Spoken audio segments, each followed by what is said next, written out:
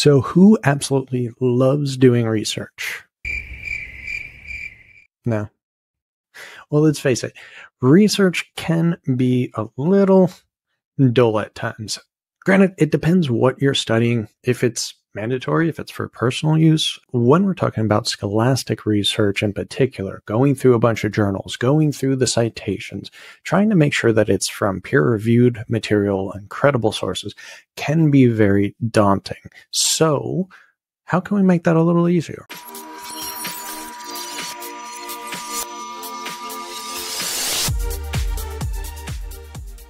Welcome back. I'm Dr. D, and today I want to show you something that can easily streamline your research, really based on some really cool artificial intelligence and different criteria that you can set up. And well, let's just get into the software. I want to introduce you to Consensus.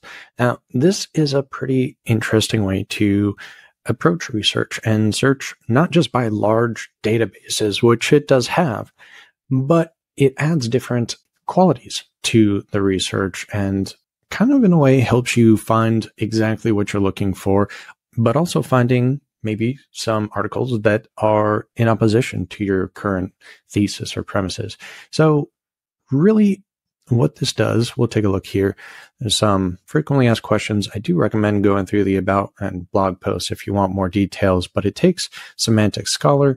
You can enter certain research phrases. They've updated this recently that allows for more language learning, natural language processing style results based on your searches.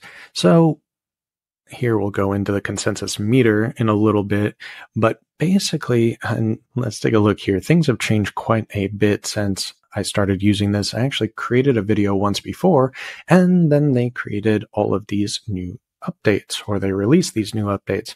So I thought it would be good to go over this again. They have some really interesting features. You can actually add this Research GPT within ChatGPT as a plugin. They don't have a mobile app, but you can use it on mobile by saving it to your home screen.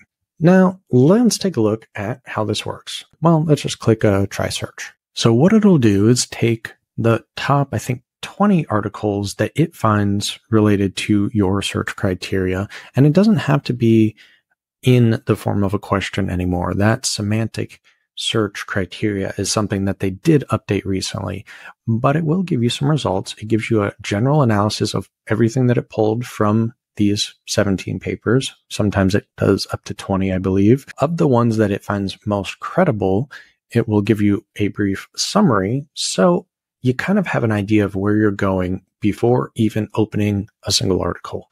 Now, there are different filter criteria. So if you kind of want to see, all right, well, I thought it was going to be yes, and this is saying maybe no. Let's just check out the no's.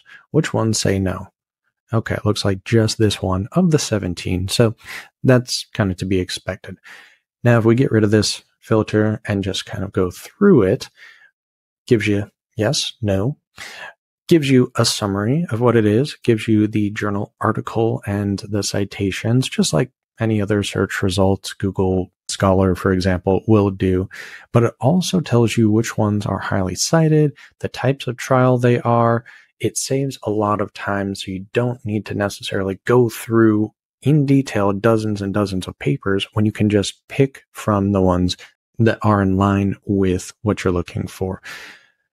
Now, the snapshot is quite interesting. This also saves a lot of time because now you don't need to see or go through and read the abstract. And sometimes it's not in the abstract. You have to read the intro. Sometimes it's not there either. You got to go all the way down to the methods section before seeing the sample size and what it constitutes, what methods they used. And then it gives you a brief summary of the outcomes. So just this alone, I think, can save a ton of time when you are trying to find articles that are related to what your search criteria or your presentation or your literature review is about.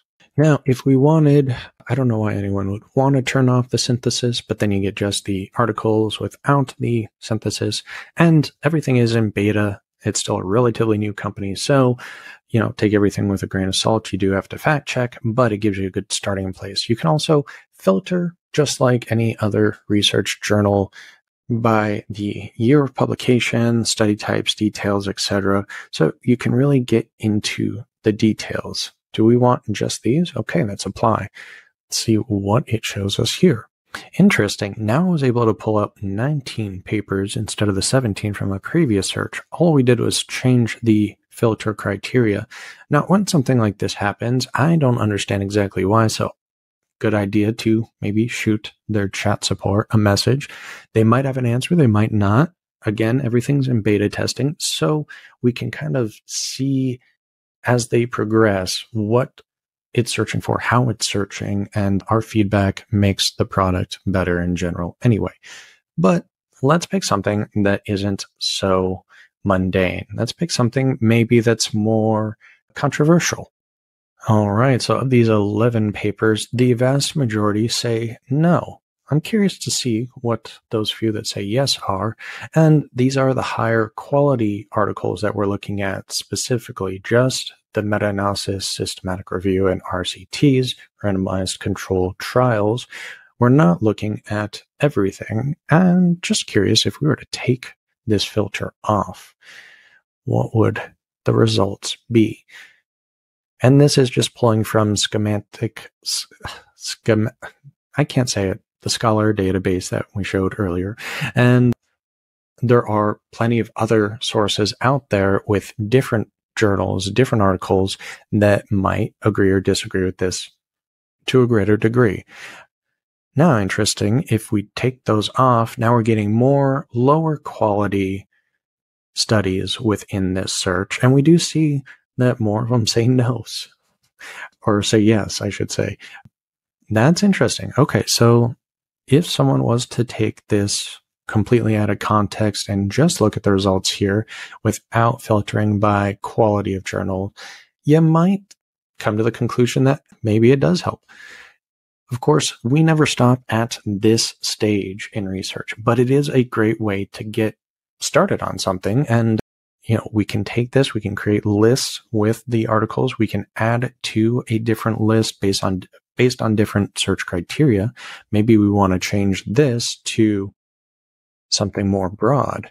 And now, hypothetically, we might get different research articles based on this. And in fact, there are different numbers here, so there's a good chance that there was. And we can add those to the list. We can change the criteria again, add those to the list. Eventually, we have a large repository of articles that we can use for a literature review, a narrative review, something along those lines. Now, to actually produce a high quality research article, that is a lot more steps that hopefully we'll get into in a future video. But in the meantime, I just wanted to show this because it's a really cool tool, I think. It looks nice and easy to navigate. You can export all of the articles, pop them into other software you have, or maybe a spreadsheet where you're keeping all of your research citations. And it just gives you a nice, easy way to begin your research process. All right, that's all I got for today.